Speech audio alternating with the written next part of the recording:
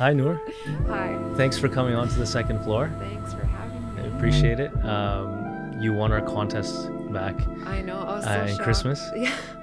And it's funny because you have been one of our very first supporters Yeah. when we started. Like we've known each other for a long time, so when you started this podcast, it was just something that I was very I wanted to be supportive of it, Yeah. and it was something very unique and exciting. Yeah. And it was just, I was excited to be a fan pretty much. Well, I appreciate it. Yeah. I appreciate you coming on because we've been through ups and downs with it, and it's cool to have someone that actually deserves to be it. Because I was kind of worried because we had a lot of people that submitted, and I was like, what if we bring on and feature someone that isn't really Doesn't know what it supporting, is, yeah. and doesn't know what it is, and they were just tagged in the comments. Yeah. So I'm glad that it was you, Yeah. because then it's like you have been an actual true supporter. So I appreciate that. Yeah. I think in this episode we're going to talk about a little bit of school, right? A little bit of mental and physical health, Yeah. because I know that's important to you, and we kind of discussed that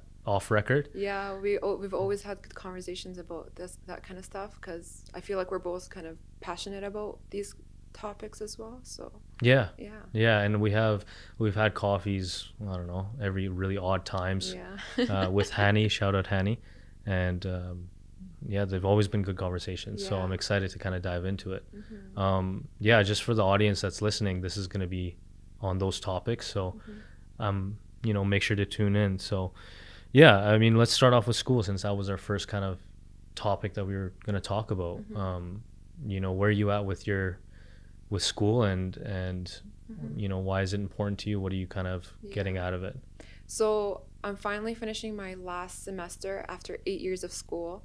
So I did do a psychology degree for 5 years at the U of A, and honestly, like the first year was something that was very tough, especially because I changed my mind so many times about what I wanted to do with my life. You take all the bunch of courses. You like some of them, you hate some of them, you fail some of them, you drop out of some of them. So it was something very difficult to try to figure out what I wanted to do with my life, and I felt like a lot of people were on the same boat as well. So I did change my mind so many times about what I wanted to do, and yeah, the first year was such a struggle. And the more courses that I took, I realized what is something that I'm actually interested in. And what really helped is that I come from a family that is very supportive of doing things that I enjoy doing. So my family were never like, oh no, you gotta be a doctor, you gotta be, I don't know, like a lawyer, an engineer. It was more like, do what makes you happy, and then you do big things when you are actually enjoying what you do and you're more passionate about it. So I kind of took that advice and I chose psychology as my major because it was something that was very interesting to me, and mental health in general. It was something that I'm very passionate about. And yeah, so fast forward, I finished my degree in psychology, and then so I wanted something that I can do more with. I was very interested in patient care, and that's something that I always saw myself doing. And I looked into dental hygiene, and I shadowed some dentists as well, and I liked that aspect of patient care. You get to spend more time with someone when they're in the dental chair, and you get to know them. It wasn't necessarily like me wanting to see what people had for dinner or for lunch. It was more like it was more like building that connection with someone and having that one-on-one conversation, and it was something very rewarding. So yeah, I looked into it and I got in. So now I'm finishing my last semester, and yeah, university in general is just not an easy journey, and there's a lot of learning experience that came throughout the whole university journey in general. So a lot of learning about yourself, the challenges that come in the way, and yeah, so it was something that I had to figure out because I needed to figure out, okay, how can I overcome those challenges that come in the way? For example, it helped me realize how to manage my stress, or it helped me build connections as well. It helped me prioritize my mental health and my physical health as well. So, Yeah. yeah. How did you, because here's a lot of undergrad students, Mm-hmm. a lot of students in general, they kind of go through a period of time, especially in sciences, we know Yeah. this, where they don't know what they want to do. Oh yeah. Like with other, I guess, industries or career paths, a lot of it's like, you get this, you're going into this, Yeah. or you can specialize. Mhm. With sciences is very general. very Everyone takes general, general yeah. sciences if they don't know what they're doing, right? Yeah. So with you, how did you figure out, okay, dental hygiene was the thing that you're going to focus on? Because you were in school for a long, like you've been in school for a long time, right? Yeah. And a lot of people, if they don't know what they're doing, they burn out very, very quickly. Exactly. So they can't do more school because they just don't have the motivation. So Yeah. what was the factor for you where it was like, okay, I'm in sciences, I kind of get to choose all these opportunities. What was the thing that made you decide? I think I'm a very social person, so the aspect of me wanting to improve someone's oral health, for example, or educate them or make an impact on someone's life, it doesn't have to be teeth related, is something that I wanted to do. So with my psychology degree, it helped me use it on myself and with the people that are important to me, or so that kind of I was able to apply it to my life. And I also wanted something where the market for dental hygiene was very popular right now. So I looked into that. I've done a lot of research and I saw that this is something that I can see myself doing. The hours are flexible, I can have a work-life balance with that, and that's something that was important to me as well. So it's there's a lot of factors that played into it. So what I would recommend is you gotta go through that first tough year in order to figure out, okay, what are you good at, and what are you not good at. So I realized that I hated chemistry, for example. I hated math, and I was good in them in high school, but in university it's a different experience. It's more real life. Like now you're an adult, you have to decide what you want to do for the rest of your life. And even though it was tough, and I feel like a lot of people that I was going to school with were on the same boat, because we all changed what we wanted to do based on that first year, you know what I mean? Yeah. So like it was a good learning experience, and now I can actually apply whatever I learned during that first undergrad into what I'm doing right now, and just Yeah, I feel like there's a lot of people in our age group that fear making the decision. Yeah. So it's exactly. like there are opportunities to go into dentistry, pharmacy, engineering, all these good routes, respectable careers that they can make for themselves. But what I hear is they don't want to make the wrong decision. I know. And that's very common. Yeah, very common. Yeah. So like a lot of people, they do a degree and they're like, hey, I don't know what to do with it now. Or I don't enjoy doing this. Like I can't see myself doing this for the rest of my life. Yeah. So that's why doing that, taking extra courses, finding out what you enjoy doing is really going to make an impact on your decision of what you want to do. Also getting some advice and guidance from people that have been through the same path, Yeah. So I felt like that really helped me a lot. Doing your research, always having a backup plan. So if one thing doesn't work, maybe look into other schools that it might be easier for you to apply and a higher chance for you to get in, so yeah, like it's just a lot of trial and error throughout the whole journey, Yeah. I feel like that is one thing that a lot of people don't do is they don't test things, especially if they don't know what they want. So they're kind of in the same route, they're doing the same routine, and they don't test things because it might be out of the realm. Personally, like me, you've known me for years, I like to test the waters on things and throw myself out there, and if I look like a fool, I look like a fool. But going through that, I think midway through my degree I made the switch and was like, okay, I know I'm not going to be in any sort of science field, even though I'm good at it. So now what am I going to do? Am I going to switch or no? So I said I'm going to get my degree, and then I will make the decision from there. And not being afraid of the decision, because my parents thought I was going to be an optometrist by now. That's what they had planned. They were like, yep, be, you know. So now that I'm not, but I'm still able to make a good living, still able to do the things that I like doing. Especially with our background, right? Because a lot of parents, you know, they come from overseas, and you know, their dream is for their kid to do very well and be respectable and have the life that they couldn't. So I mean, especially for you as a female, how did you know, navigate that? How was the navigation? I know you said your parents are very supportive, so but a lot of parents and a lot of people, they say, no, you have to do this, and this is what I expect because we gave you this life. What do you think on those? So honestly, you're like the perfect example for that. Like, you did your science degree and you had your side business as well, like with your videos that you do and your rapping that you do as well. So I feel like you're a living example of that. So you tried university, you found out that sciences is not your thing, but you did have a backup plan, and it was something that you're passionate about, right? So you worked on your dream, you know, you worked on what you're good at, and now you're doing well with that, you know, you're only going up from here kind of thing.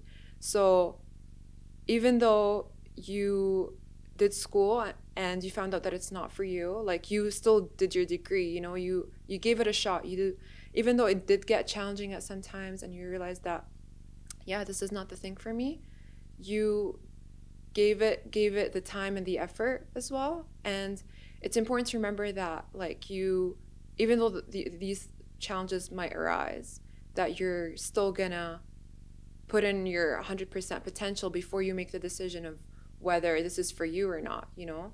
So it's nice that you even gave it a shot. So your parents might have said things like, yeah, no, you got to be an engineer and whatever. But you did try it, you know? So your parents can't say that, no, you didn't give it a shot. Like, you're just being lazy kind of thing. No, you know, you gave it a shot, and you realized throughout this journey that, okay, this is, now doing that kind of stuff on the side is what you're passionate about, and this is what you can actually give in your 100% and have, it's more rewarding for you because this is something that you've been working on, you know. This is something that you enjoy doing and you're good at, and you can always improve on yourself because you know, this is something that's for you, and this is your project, you know. Yeah, I feel like the way I really found out was I could see it in my head. I could see the steps going up, right? So I could see opportunity in, you know, making it something. I think if you can't see that ladder of like so success or elevating, I think that then if you can't see it, then it's probably not for you, right? If you're contemplating, because I know a lot of girls and guys, they don't know what they want to do. And they're like, oh, should I go into this? Oh, it, you know, makes good money. Oh, my parents would be happy. But I'm like, can you close your eyes and see it in 5 years? Like, can you see where you're going to be? Exactly. But that's I think that's a big question, right? So yeah, I think that needs to be answered. I know you were mentioning about, like, you know, mental and physical health. Why is that important to you? What's the reason? So the reason why that is important to me is because I had to find an outlet to deal with the stress that came with school, you know? So people have different ways of dealing with stress, and I found that taking care of my mental health, so to define that, it's more of the things that make me happy, you know, making more time with my family and friends, doing more of the things that I love to do, watching Netflix sometimes to recharge, you know, something as simple as that is really gonna help impact how I go with school, you know, like I can actually do well because I'm taking the time for myself to take care of my health and my well-being, and always being mindful of how I'm feeling, you know, not letting myself go astray, because I feel like a lot of people, they lose themselves in kind of like school. Like, it becomes like, it is a very important goal, but don't forget yourself in the process, you know. You're just as important as your grades are. And taking that time for yourself is really going to help make an impact on how well you do in school. You know, you're not going to be burnt out. You're going to do a lot better. And it's just, you know, something that's very, I think it's important for us to be mindful of during the process of going to school. And physical health, so a lot of people, for example, they don't know how to work out, you know, and it took me a while for me to learn how to exercise or what I enjoy doing. But putting myself in the gym, you know, trying out new things, I had some people guide me through it, like how to exercise and stuff like that. And I realized that that's something that's I enjoy doing, so I became more consistent with it.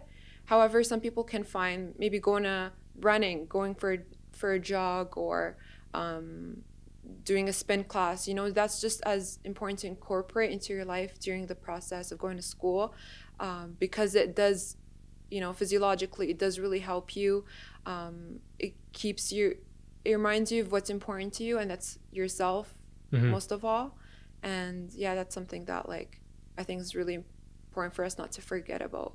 Yeah, I think a lot of people too, I mean, students in general, they like to escape the problems of school. So they do what? They party. Yeah, exactly. They drink. They go crazy.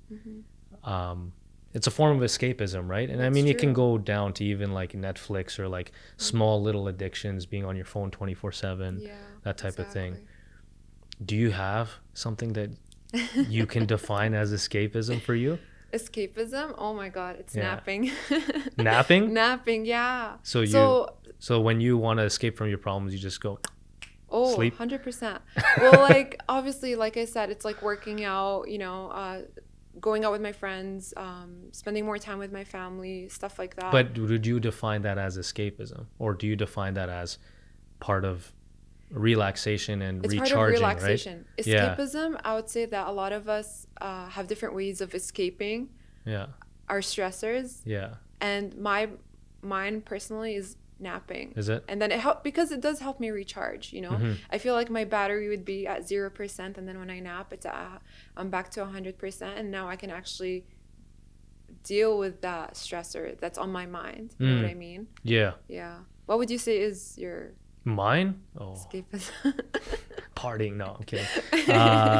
My escapism, I would say scrolling social media. That's I have a very bad problem with that. That's a very common one, actually. If I have 20 different things to do, I will, especially if I'm home, I will lay on the couch and just scroll every social media platform I have on my phone until I'm not thinking about me. I'm thinking about whatever I'm seeing on the phone, and it gets bad sometimes. So, you know, I'm on the phone for an hour or more, and it's like, and then you wake up, you're like, whoa, what the hell happened? And I have to go, you know, do what I need to do. But I'm working on it. So I'm not addicted by any means. How are you working on it? Oh, now we're getting into me now. Yes. Focusing on like the gym. Gym has always been important to me. That's good. It's always been there. I've always gone. I haven't been the most consistent with it, but I feel when I go, it's a form of escapism because it's not like anything else. You get in the gym and you're focused. All you're doing is thinking about what's in front of you, the reps, right? And the nice thing is I can visualize what I want to look like or what I want to feel like, and I feel great when I leave the gym. So I'm trying to kind of push that in route where it's like, okay, I could spend an hour on my phone, but I could go to the gym for an hour too. So it's kind of around the same time frame. So luckily I have other things that I can focus on too. This video stuff, the music stuff, that's also another form of escapism because it's fun. Right? Doing this podcast is fun. Right? So but for you too, like you said, you know, fitness is very important. For a lot of girls, they don't go to the gym that much, or maybe they do cardio 3 or 4, maybe 2 days a week. What have you found that's worked for you in the gym? So that's actually very common, and I can speak for myself as well because I only did cardio when I first started. Yeah, or those like Zumba classes, you know, all Yeah. those, oh, I don't want to go to the gym, I'll go do a Zumba class, or like It's actually a good a sweat, yoga though. class. Yeah. Like, I've tried that, and it's actually pretty fun. So yeah, at least I got myself to go. That's the first thing. But what really helped is watching videos, like watching YouTube videos, Instagram videos, kind of making like little folders of like every body part that I want to work on and what kind of workouts I want to do when I get there. You know, I felt like that really was a good thing that I started doing, and that helped me stay consistent because I always wanted to try like a new exercise when I went. And I had my brother kind of coach me at the beginning as well, and having that workout buddy as well is something that really helps. You know, it helps motivate you, as long as like you're not just sitting on the mats like talking. Yeah. You know, actually having like a good workout and sweating is something very rewarding. Like once you're done your workout, it just, you feel better, you look better, you know. It helps with your self-esteem and confidence. Yeah. So yeah, honestly, just like working out with other people really helped. Watching a lot of videos, learning more about why I need to do certain things, how to do certain things, like the right form is really important. Yeah. And yeah, kind of like dedicating like an hour for a day to go to the gym, actually making the time. So once you put in your schedule and you see it there, it kind of reinforces you to go. It helps you realize the importance of it. Since it's there in front of you, you're gonna want to check that off the list. You know what I mean? So that was at the beginning, but now it's become more of a habit. And like they said, like a lot of people say, it takes like 21 days to like form a habit. And it does actually. Like now I feel, because I've become more consistent, and I feel like if I was to go a week without working out, I'd still go back to it. I wouldn't completely cut it off. You know what I mean? What about eating? Eating, that's the real struggle. You know, the chaos of school can obviously hinder that. So what do you do? And then this is for all the, you know, the girls that are listening. Maybe give some advice on that, because I know you've been, you know, going to the gym for years, but what's something, you know, you're full-time school, working on the evenings and weekends, hustling, right? How do you manage that side of things? So eating is honestly, so the reason why I work out a lot is because I love to eat. That's for me personally. So a lot of people, some people, they don't eat when they're stressed. Some people, they overeat when they're stressed. Just being mindful of what you're doing. So maybe trying to, because you're being mindful of what you're eating, replacing that with better choices, you know, or for example, not eating after a certain time. So I did intermittent fasting for a while, and that really helped. And it wasn't too bad because, for example, I would only eat from 11 to 6, you know, and that was a good time to manage my eating.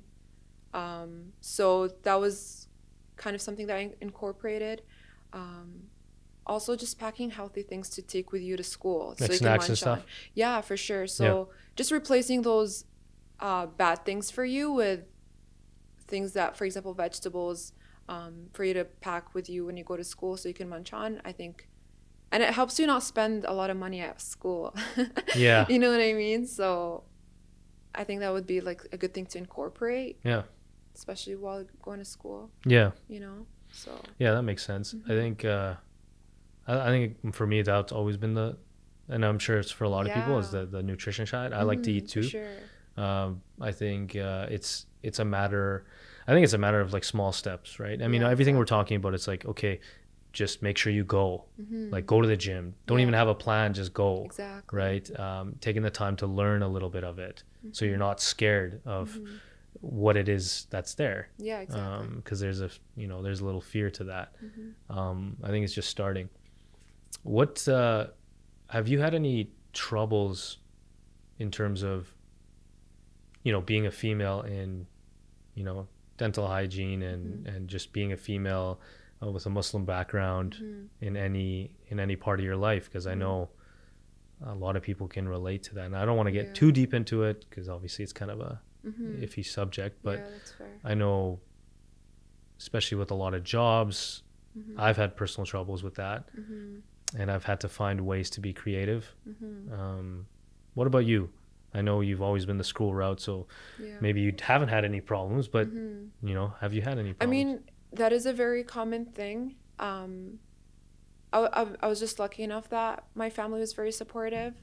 So, in like the Muslim or Arabic or brown culture, the girl usually like has a certain role. So it's for her to like finish high school and Get married. get married. You know, like I mean that's everyone wants Shout to. out to all the brown girls and Arab girls that are married right now. Yes. No offense to you guys, but no, I'm kidding.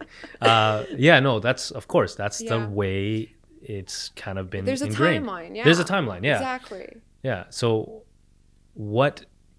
okay, how do you feel about that first? You know, and how important is further education? Yeah. You know, because you've been in education, like you've been in it. Exactly. Like there's high school, then there's undergrad, then there's even Yeah. more of that, and you're on the more side. Yeah, the road never ends. The road is never ending. Yeah. So I talk think on that a little bit. so school is not about just like taking a subject, passing the course. It was more about finding out who you are and what is important to you. So I think during that school journey, like I've become a completely different person since I graduated high school. You know, it's because of everything that I've been through. You know, it's a learning process and it changes you. So like I know there's a certain timeline, like some people they prefer to get married right away, maybe not go to school. Or Why go is to that school though? after. I want to know, like, why do Arab girls, or even not just Arab girls, Yeah. just you know, immigrant brown girls in Yeah. general, why do they put marriage as such a that's like a milestone? Yeah. Like they're proud, you know, I they know. showcase their husband, and I know girls like they're all highlights, wedding highlight this, Yeah. you know, hashtag forever this, and what is that? Why is it so important in our culture? I think it's because just over time, maybe back in the day, women used to get married a lot younger. And also another thing that girls do in general is that they over fantasize the idea of marriage. So they maybe go in it for the wrong reasons. Sometimes because it's more freedom. Sometimes it's just being with someone, you know, or maybe there's a lot of social pressure from parents or like other friends or people around you that are getting married at a young age. So it makes you feel like, okay, this is what I need to do as well. For me, it was different because school was always number one for me. Like I grew up in a family where education comes first, and I'm glad that I took that route because it helped me figure out who I was, and now I know what I want for myself in the future. So it's made me more, I would say, independent, and just not wanting to depend on someone else to provide for me, kind of thing, you know. So I think it's just the idea of marriage. You know what I mean? Mm-hmm. It's maybe in the movies or something they make it seem like it's all that. It's the thing. Yeah. I mean, like obviously, like marriage is great. Like I see my parents, and that's the kind of like marriage that I want for myself, you know. And having that support from someone, you just have to learn how to learn more about yourself in order to pick the right person for you, instead of just being indulged in the idea of getting married. It is learning about yourself is going to help you pick who you're going to spend the rest of your life with. You know what I mean? Yeah, and that's tough, right? I mean, especially when you marry so early. Yeah, exactly. You're 20, 21, 22. You don't even know. Like, I know when I was 21, I had no idea what I was doing, right? Like, I was not like this. So, yeah, I think also social pressures, I think, because we're always in a group, especially we're very family oriented. So if your family, siblings or cousins, especially cousins, shout out to all my cousins that have gotten married the last 4 years and put the pressure on me now to get married, because that's the pressure on me now. And I feel it, right? And I'm a guy. It doesn't it's not as much, but I can understand it from a woman's perspective, because that's like, yo, you got to go. Like, that's the thing. Yeah. I don't know. Do you think it's changing though? Do you think that's... I don't think it's changing. No? Do you think it's getting worse? Do you think that... I think it's still the same. Yeah. I mean, honestly, if you get married early, that's great. Like, as long as you found the right person for you, there's absolutely nothing wrong with that. You know, that's actually something even... Can we go through the criteria of what's right? What's right in what? Like, what's right in a person? What's right? Because you're like, if you find the right person. So what, I mean, you would have a different, like, obviously your right would be biased compared to someone else. But I mean, I'm talking about the overall culture. Yeah. From our culture, what do you think is the right?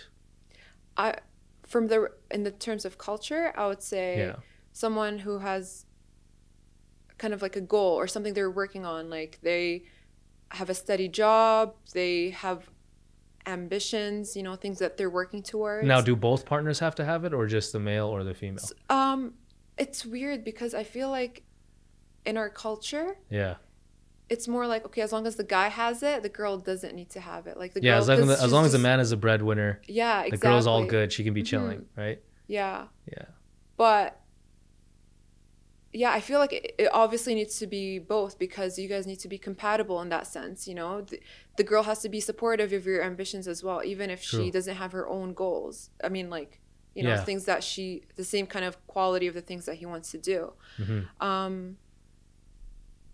So I think like ambition, education is really important. Like I said, it's not just about like the degree that you get, but who you become during the journey of going to school, you know. I think that's something that a lot of our culture cares about. And someone who's like a good person, you know, like cares about their religion, cares about their family, is very family oriented. I think that's very important in a marriage in general. So I think those, if I was to define it to three things, those would be the three things. There's also a taboo on divorce. Right? Unfortunately. So what do you think on that subject?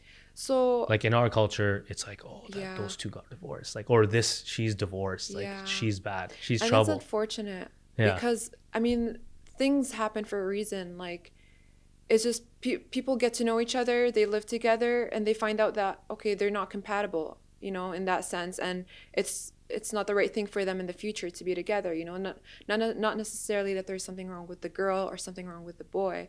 It's just that them, once they got to know each other on a different level, because everyone goes through that honeymoon phase, you know, it can really steer us off from like the reality of being in a relationship. It creates more of a fantasy rather than, you know, what being in a relationship actually is. So once they start living together, you know, problems may arise, and, you know, having to go through the decision of divorce is something that is not easy. But if it's the right thing to do, by all means, go through it. And it doesn't make the person any less valuable than who they were before they got married, I think. And that's what sucks, is that there's a taboo on that when people don't know the real story of what's happening, you know, behind the scenes. They just see what's actually, oh, they just got divorced. But there's a lot more that goes on with it. And I don't know, I hope that changes, you know, throughout the time. A lot of people, for example, they get married early, and it's especially because they haven't learned enough about themselves to know what they want. So they end up getting married, and then during that journey, they realize, okay, this is not what I should have went for, you know? And at the end of the day, it's all learning experience. I mean, people date, they get engaged, they get married, and it happens. Like, it's just part of life, you know? It's a learning experience, and it's a good learning experience, you know? No, I get that. And it's tough, because it's funny, because especially with our culture, if you get married, you're also marrying the family that comes with it, the extended family. I mean, for me, I think personally, I think in our culture is good in terms of that being such a, like, they got divorced, because it causes you to work things out with your partner, versus like in Western society, it's very easy to just go and say, yeah, I'm done with you, let's go sign the papers, right? I think with our stuff, especially my parents, I'll say, just as an example, they went through a lot of hardships. You know, they came here, they were poor, and that caused stress, and they had me, and I just, you know, I'm this, I mean, as a kid, no. they went through a lot. Yeah. And it could have been easy. Like there was times where they wanted to pull the plug and say, we're done with this. Yeah. But now they're in a position where they really care about each other. The kids are a little bit grown up. Yeah. And they now have time to like really appreciate each other. Whereas before they were a little younger and emotions were up and down and trying to figure out life.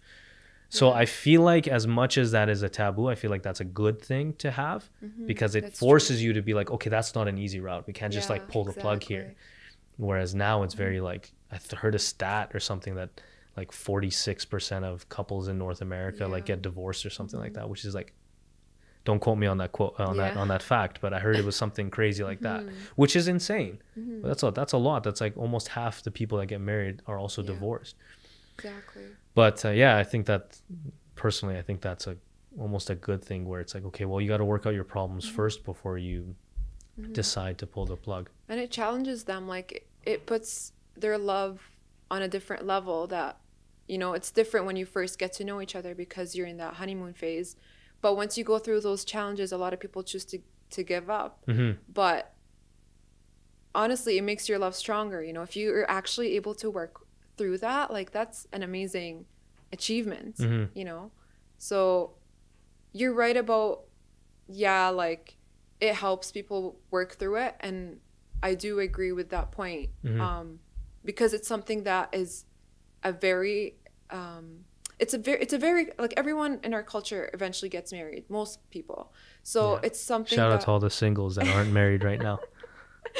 Yes. Yeah. So because it's something that's very important to us and it's very valuable, we are more willing to fight through it. You know what I mean? It's just, it's something that people need to not just give up after the first fight kind of thing. It challenges you as a person. It makes you different. It makes you want to actually be more forgiving, be more understanding, communicate, obviously. Yeah. Those are all important. Those are good traits, because you're not relying on emotion to make your decisions at that point. Yeah, I think we'll kind of wrap it up in terms of maybe one or two questions. But in your eyes, especially with, okay, let's just say there's an undergrad, a girl, Lebanese, Muslim, going through trying to find her way. Yeah.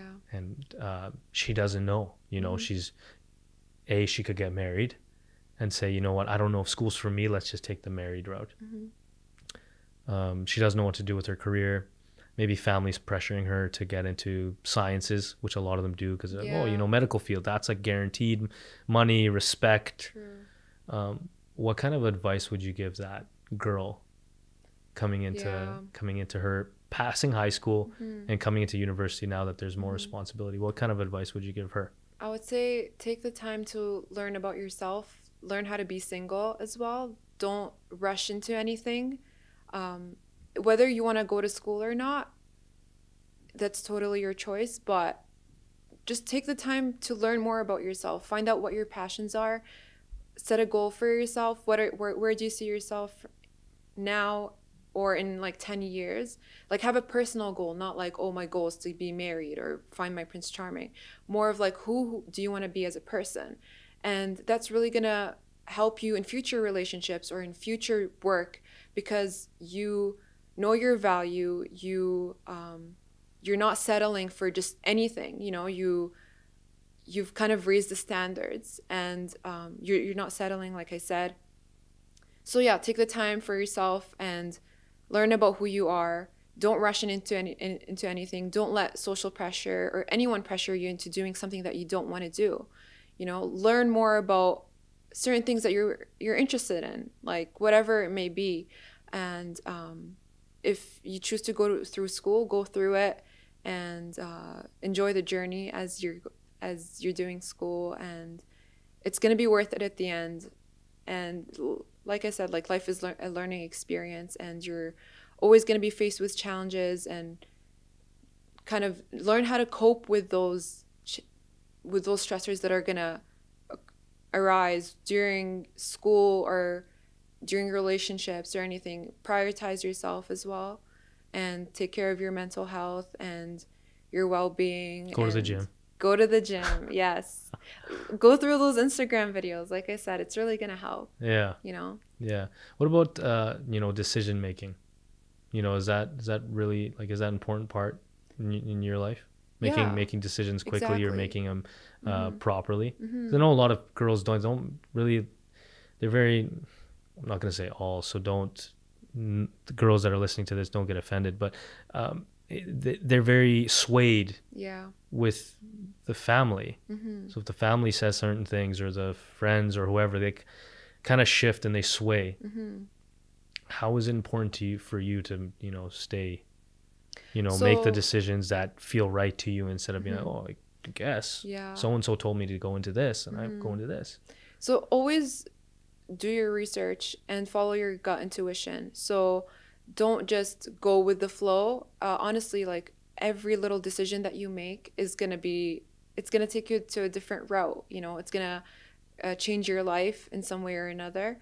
And decision making is something that, like, it's something that's important. Like, you, at the end of the day, it's who do you want to be, or who do you see yourself in 10 years, and make your decisions based on what you want rather than what other people are telling you. So don't let, you know, peer pressure or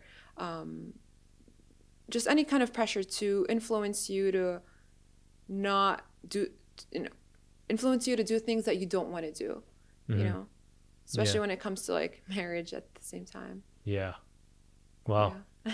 I think we're going to end it off on there. Yes. Nour, that was great. So where can, just before we wrap up, where can people find you on social media, or where can they reach you at? So my Instagram is Nour Al Wazir. So that's where I'll be. Awesome. Yes. So any girls that need advice, just DM Nour. We'll have it in the description. I got you. Yeah. Nour, thank you for coming on the second floor. I appreciate it. Thanks, Ahmed. Yeah. That was fun. This was awesome. This was fun. I'm glad I did it. Sweet. Yeah. Well, that's a wrap.